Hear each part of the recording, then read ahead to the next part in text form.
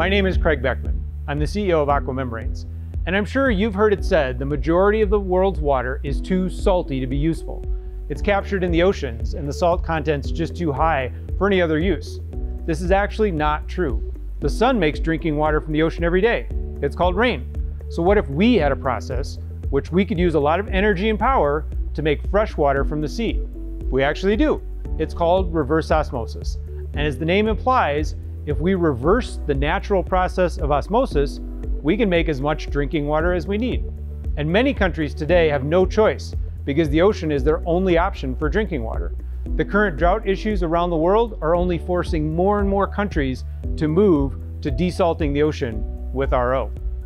And this will come at a very high cost because seawater desalination by RO requires a ton of energy.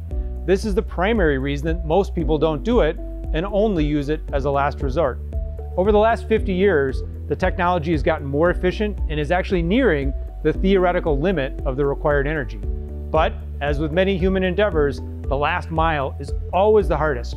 Our industry is really at a dead end, until now. Aqua Membranes has a solution.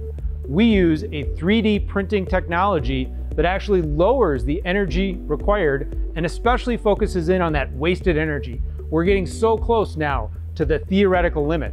And if widely adopted, our innovation could reduce thousands of tons of CO2 emission every year that are associated with seawater desal. Please contact us for more information and to run a trial.